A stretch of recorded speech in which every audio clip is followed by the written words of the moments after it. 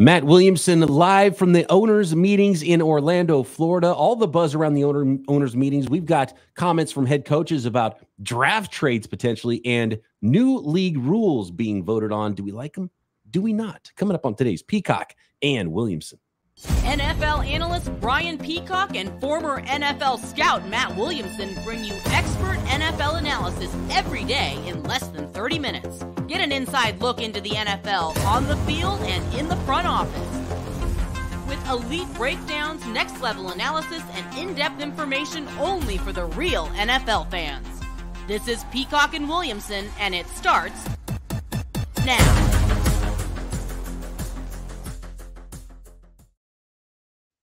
Welcome to the Peacock and Williamson NFL Show. Brian Peacock alongside Matt Williamson at BD Peacock at Williamson NFL. Thanks everybody for making us your first listen on the Locked On Podcast Network, your team every day. We always appreciate all the everydayers out there, and we appreciate everybody who subscribed on YouTube and everywhere you get your podcast. Make sure you hit the notification, the thumbs up, and all that, so you know when we have a new episode, which we bring every day on the Locked On Podcast Network. Today's episode of Peacock and Williamson is brought to you by FanDuel. Make every moment more. Right now, new customers get $200 in bonus bets with any winning $5 bet. That's $200 if your bet wins. Visit FanDuel.com/lockedon to get started. All right. Owners meetings. What's the buzz? Have you rubbed elbows with any owners? You getting any insight from all of the head coaches that are there, taking panoramic photos and having breakfast with the media, man? Yeah, it's a pretty cool environment. I kind of want to just paint the picture for everyone through my eyes, which is as a media person. So there's a radio row here. It's not nearly the Super Bowl or Combine where every team is representative, but I bet there's 12 to 14 of us there set up at these tables all in a row, which is more than last year, more than the year before. Every year it keeps growing and growing. And there's two beautiful hotels. There's a Ritz-Carlton, and it's tied into the JW. And the JW's kind of for us media folks, the Ritz-Carlton's for Jerry Jones and company. So I was leaving to get my Uber, and I got lost, and I'm roaming through the Ritz-Carlton, and I saw owner after owner after owner after head coach. And I wasn't allowed to be in there. I have a media tag, but no one gave me a hard time, whatever. So that's where the big money hangs, and it's a beautiful spot. And the JW, you just, and Radio Row, you see Tom Pelissero and everyone going past all day long, all the time. And right in front of us is a media room set up with Mike Sando and all those type of people there as well. They're in there working. But this morning is really cool. And tomorrow's NFC. Today is AFC. There's a big ballroom with giant round tables that hold, like 15 seats around them. And there's 16 of them. And today, every AFC head coach sat down at that table, and any media member from any market can come down and ask them questions. And it's like breakfast with the coaches. They have this great spread of eggs and bacon, blah, blah, blah, blah, blah, anything you'd ever want. So it's like a half hour, 45 minutes, give or take, where they just field questions. And that was this morning, and that's where all the blurbs you'll see are coming from. Again, tomorrow will be all 16 NFC teams. The day before that, Sunday, I think every team does this similarly, but this is how the Steelers did it, was they had a almost hour-long session with the head coach, Mike Tomlin, with only local media. So maybe there was only like 8 or 10 people in there. I didn't bother going, to be very honest with you. And he's a little more open and might talk about the Pickett situation a little more frankly and things like that. But everything's on the record, but it's only invited Pittsburgh folks.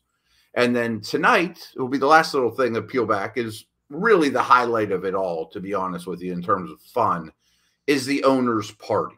And I've only been to one, the one in Phoenix, but a lot of media there, but every owner, every head coach, high-end executives. I mean, I've been told in going to the one that this is $1 million plus party. I mean, there's an expensive band. There's a sushi station. There's a carving station. There's any drink you want, et cetera, et cetera, et cetera. All the wives of owners and head coaches and some family members and a couple hundred people there. But Andy Reid was in front of me dancing to the band last year. Like it's just a real laid back environment, kind of off the record fun. You know, it's funny because there's probably a little bit of a dichotomy there between like ownership and some of those folks that might be going to the caviar station, and then some head coaches that are like, "Where's the domestic beer?" So I wonder what that dynamic is like. Oh, there's a lot of that, yeah, and you'll see if you pay close attention, you'll see there's a group of 5 coaches that are real good buds, and they're in the corner doing shots at tequila or whatever, Yeah. or, like they're just being buds. Williamson's in the other corner with the hot dog roller. Maybe, right. But like at the sushi station, Bill Belichick could be in front of me, and just everyone just kind of does their own thing, and it's pretty cool. Big sushi guy. Bill Belichick is famously he's not here this year. Doesn't like to be involved in some of the things that happen, and even the photo. Gerard Mayo in the photo, though. So I think we had all the coaches represented in the photo this year, which is always awkward, and it's kind of funny to see what these guys look like. And when I saw the photo the first time, there's a couple guys like, I don't know who that person is, and I had to think about it. Mm-hmm. Eliminations, like, well, I know every other team, so that's got to be the new head coach of the Bucs, right? Yeah. And so that's fun. But as far as the breakfast with the media goes, there's a couple of quotes that stood out to me, and I saw them back to back, and it was Jim Harbaugh, and it was who was the one that really stood out? Oh yeah, it was Sean Payton. And it was Jim Harbaugh, and they were both speaking about where they sit in the draft and what could happen in the draft. And Jim Harbaugh said something interesting. It was the way he put it. He's like, he loves being at the 5th spot, and he's like, it's almost like having the first pick in the draft.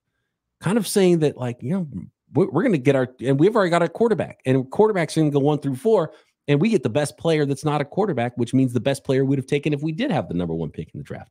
I thought that was interesting. I didn't see that. That is interesting. And then Sean Payton said, when he was asked about the idea that maybe the Broncos could be a team that trades up for a quarterback, because we always talk about the Vikings and we never talk about the Broncos. We talk about them sitting at 12 or 13 are they? I think they're 12. 12. And then the Raiders are 13. And all those teams, 11, 12, 13 now could use a quarterback. And Sean Payton said, quote, I think that's realistic in moving up for a quarterback. I know the reports suggested otherwise, but it's realistic. What's hard to predict, though, is what's on the receiving end. It's good to be Monty in Arizona today, talking about Monty Ossenfort, the Arizona Cardinals GM. He didn't say it's good to be the New England Patriots. He didn't say it's good to be the Los Angeles Chargers. He said it's good to be Monty.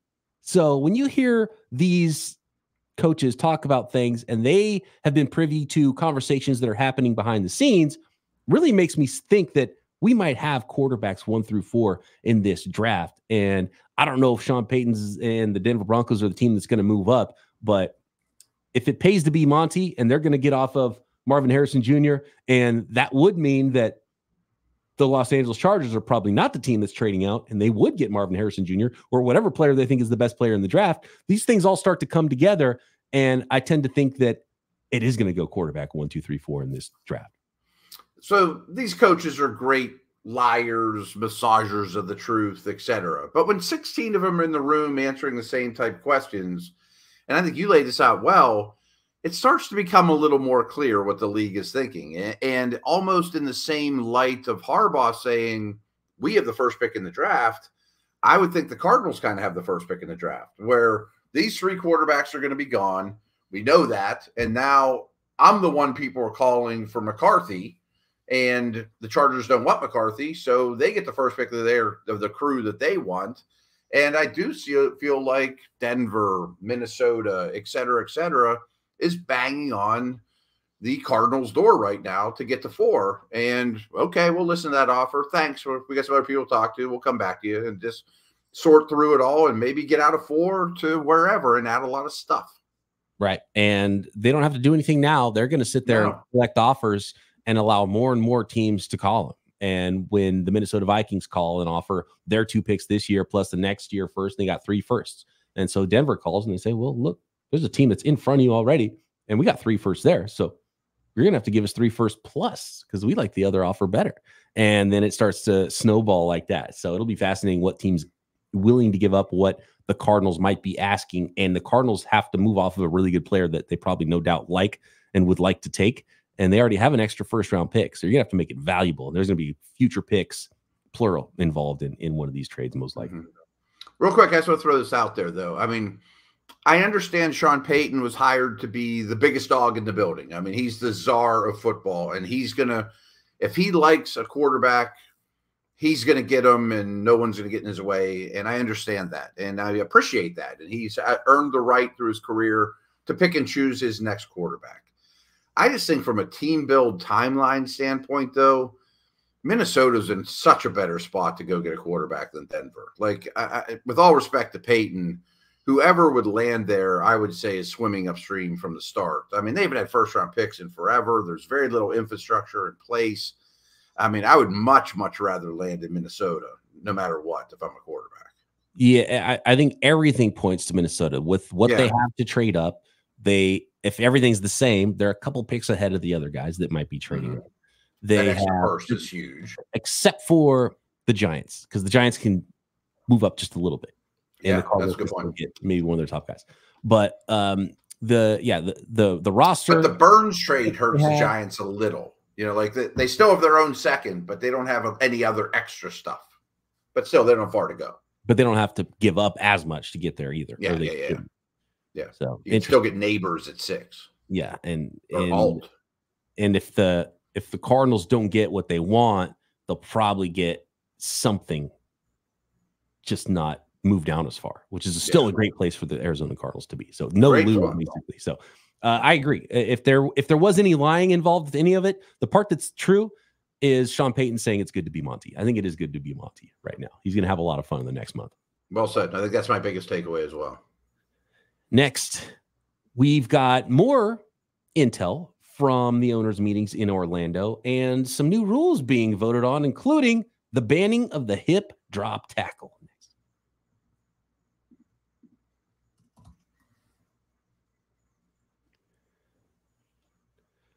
Today's episode of Peacock and Williamson is brought to you by FanDuel, America's #1 sports book. Say goodbye to busted brackets, because FanDuel lets you bet on every game of the tourney, whether you're betting on a big upset or a 1 seed. It's time to go dancing on America's #1 sports book. Right now, new customers at FanDuel get $200 in bonus bets if your first $5 bet wins. That's $200 to use on point spreads, money lines, your favorite team in the final 16. You can even pick who's going to win it all. And all you got to do is visit FanDuel.com/lockedon and bet on college hoops until they cut down the nets. And of course, if you don't want to bet on college hoops, there's tons of NFL bets to be made, 2024 season futures, and of course, those draft props and every sport you can imagine.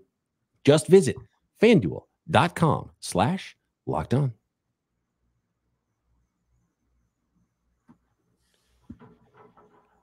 So Mike Tomlin speaking about his quarterback situation and Russell Wilson and Justin Fields in-house now for the Steelers. What'd you take away from his comments? Because it wasn't quite as concrete, wasn't quite as hard line as Russell Wilson is the unquestioned starter as it was previously reported post Justin Fields trade.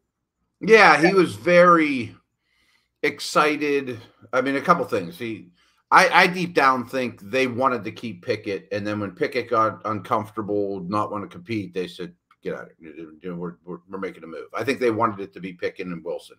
That doesn't mean they like Pickett more than Fields, but they were happy with the bird in the hand. They had hopes for Pickett, and it was they had so little hopes for Pickett that once he made it difficult on them, they're like, "Oh well, then later, someone else can do that, and we'll get a higher upside guy to compete for this." Yeah. So I think they're very excited, very comfortable with their quarterback room, the age dynamic, the style of play, all those things. But I'm with you. I mean, when I listened to Tomlin, I wasn't at breakfast with coaches because I would have had to get up at 6 as opposed to 8, and I didn't want to do that. I wanted to sleep in. So I knew I was going to hear it all on tape anyway. But he did say a couple things that stood out to me, and just knowing how he speaks, he said Russell Wilson is the #1 for now, and he didn't say it was like guaranteed. It wasn't like how he talked about Ben, he's the starter, Pole position. I like the term he used, pole position, because that means there's an entire race to still be run, but he's in the lead. He's in the lead. Side note, I'm infatuated with this F1 series on Netflix, by the way. I'm almost through season 5. I love it. I actually watched my first race from Buffalo Wild Wings across the parking lot 2 nights ago. But anyway, pole position is a wonderful start. I didn't realize how much of an advantage pole position is. it is a huge, leg up on the competition. But it doesn't guarantee you get the checkered flag. And that's the impression I think that they got, that they're very happy with Wilson. They've interacted with him a lot. He's already spent a lot of time in Pittsburgh. But we're going to see. We're excited. We're still meeting these guys. Ryan Poles on the other side of that Fields trade was asked about it, and he said that it was basically the hardest thing he's had to do so far as general manager of the Chicago Bears, which I think is really interesting too, when you consider the Fields trade with the Pickett's trade, how little they got, and the reports that there was more offers for Fields, but they wanted to do right by him, and this was the best spot for Fields was in Pittsburgh, and I tend to agree there, but it's very different in how hard it was for Ryan Poles to trade his guy and how easy it was for the Steelers to trade their guy. Oh, yeah, exactly. And maybe it's different organizations. There's different history of the organizations, different experience levels. I mean, I don't know. I hadn't thought of that dynamic. But, yeah, we like our guy, but our guy's acting up a little bit. We'll get your guy, The Fields thing too, and I keep coming back to this, and I know we've talked about Fields a lot, and it's always fascinating me because of pre-draft and that whole 2021 class. And Fields is so talented, and he's well liked and by his teammates in the organization. It has leadership. Like, for a guy that's that athletic, that has that arm, that has some leadership, that is actually trying to be good and still fail, because it's not like Jamarcus Russell, or it's not like some big injury where you're not the same guy anymore, like RG3 or whatever. Like, to be that talented and or you were overdrafted and weren't talented enough, right? Yeah, like it's he might be the first one ever to like truly fail if he doesn't become a guy ever that has that much talent, that's really trying to be good, legitimately. So, from a objective standpoint, that worries me from a Steelers standpoint, in that the league might think he has faults that can't be corrected. Holding the football, field vision, like, I don't think I can coach that out of him, and I don't want to try. As nice a dude as he is and as talented as he is. And how many offenses are so predicated on timing in the NFL? Right. He's not going to be that guy, even if he does hit. So I think there's fewer spots, which is why I like the Pittsburgh spot for him. I do too. And I guess he really looks up to Russell Wilson, and that seems like it could be a good dynamic. Ear to the ground, Matt. Anything else you're hearing, rumors, otherwise, that you want to throw out there before we move on to the new rules that are being voted on at the owners' meeting? I would say the owners' party tonight will be better for that, with a lot of drinks flowing with the right people. We've spent a little too much time at Buffalo Wild Wings because I can throw a Frisbee to it right across the neighbor over there. And I got in really late 2 nights ago, so we met people for like 2 drinks and then came back to bed. So haven't done a lot of flirting in the right neck of the woods. All right, so follow the martinis at the party is the plan. Can't wait for that one. Hip drop Belvedere martini, straight up olives. Let's go. That's Williamson's starter tonight. Let's go. Do that. Starter and probably finisher at some point, depending on how many are had. They do kick you out kind of early. It doesn't go all night long. There is a limit. So that's smart. That's smart. Yeah, and look, it could get ugly. I don't rub elbows as much as you do, and I'm not invited to such parties, Matt. But I keep my distance too. I think now less than ever, but there's a lot of folks in NFL buildings that will tie it on pretty good. Oh, yes. That will happen tonight. I mean, I'm not going to out anyone, but I'll let you know the level of partying, because you could just tell last night everyone kind of reeled it in. They did breakfast early this morning. Don't go out. Everyone had an early morning. Now it's probably like afternoon nap time, and then let's go strong tonight. All right, big night in Orlando. Hope you're in a good headspace tomorrow, Matt, when we do our might be a little foggy, Peacock and Williamson. Let's talk hip drop tackles. Let's talk new review rules and kickoffs being voted on at the owners' meetings next. Are you watching Fox Sports or ESPN on your TV all day and have to turn down the volume with all that shouting, all the fake debates that are happening? Well, make the switch to Locked On Sports today, a free 24/7 sports streaming channel programmed for you every day to bring you the biggest stories without all the screaming. Locked On Sports today, it's can't miss analysis. It's the experts on every single team in your favorite sport, opinions, analysis, news, streaming 24/7 on YouTube or the free Amazon Fire TV app, part of the Locked On Podcast Network, your team every day. And yeah, you'll see Williamson and Peacock and all of your favorite hosts from the Locked On Podcast Network on Locked On Sports today. Hip drop officially banned, Matt. Do you think it's the right call? And what impact do you think it'll have on the NFL? I mean, I'm an old school, let them play, don't put a skirt on them, the kind of mentality. Right. But I think it's the right move. I really do. I mean, because a couple reasons, and I expected this to happen.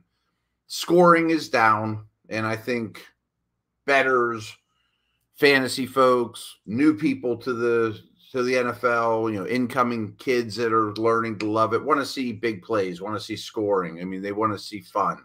Scoring's down, so I think anything that favors the offense was likely to get pushed through.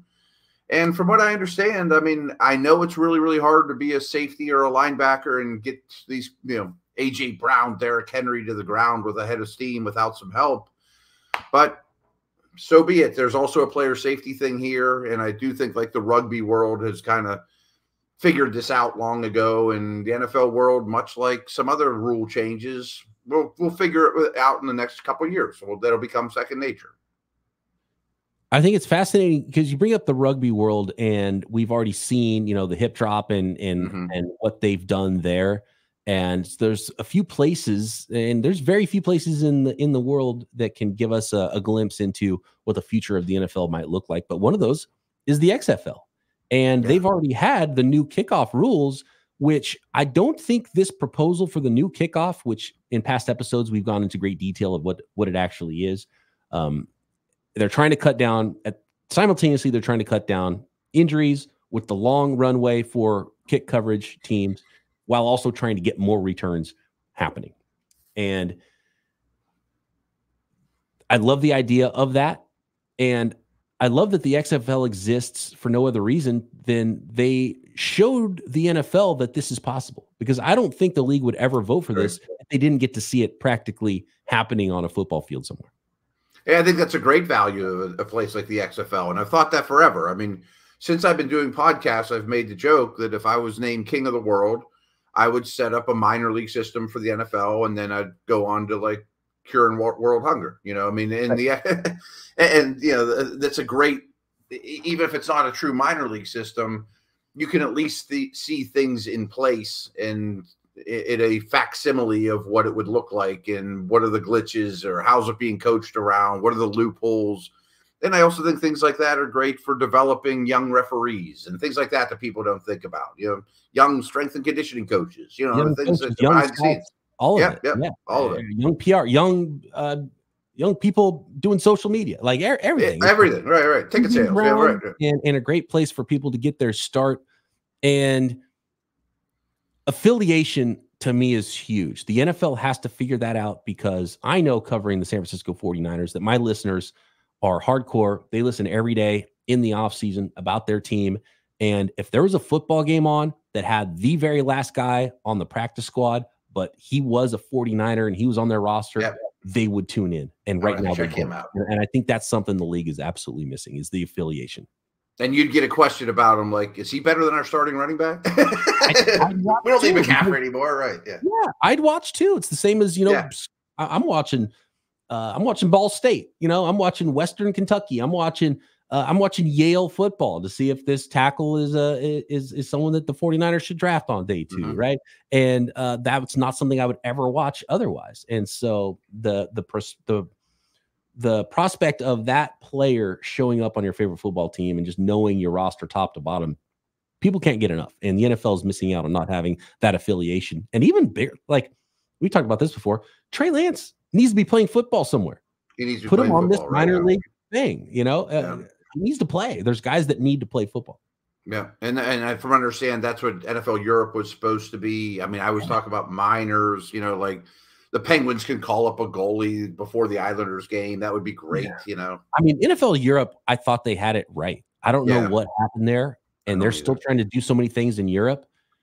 I think that had an opportunity, and I don't know why it fell apart, but that was the thing, because it was spreading NFL football globally. And it also gave them that affiliation. It gave you a chance to do all the things we're talking about. And then that breeding there opened up the opportunity for things like the XFL now. Yeah. So it shocks me it's not better. I mean, even I'm young enough to remember when the USFL showed up with Herschel Walker and threatened the NFL, and there was worries that was going to be an NFL-AFL merger situation. But ever since, there hasn't been any kind of league to complement the NFL or be the breeding ground for the NFL. And I mean, I don't know enough about basketball, but it sounds like this G League is great for that. You know, I mean, a lot of kids don't even go to Duke. They just go play and make some money and then come back over, you know. And I think the problem is, and I think it's the same with Major League Baseball, like it's not going to be a cash cow like the NFL is, other league, but as long as it's not completely hemorrhaging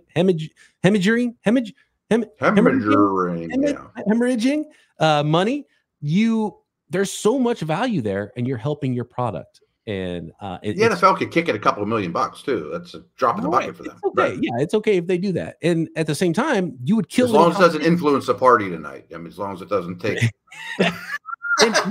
If the NFL Europe existed, the XFL wouldn't even have a chance to try to steal eyeballs away. And it's not really right. in the NFL, but I mean, I don't know. Maybe they should buy the XFL and make it that, you know, or whatever. Yeah. I think that's what the XFL is trying to do. That's what they want, right. And so I guess for the NFL, they're like, okay, cool. Well, if a league figures it out and it's sustainable, then we'll be interested. And then they have the money to go buy it if that's the case, instead of trying to build it themselves. But yeah, NFL Europe, man, what happened? Let's make that happen, right? That was the thing. They had it, man.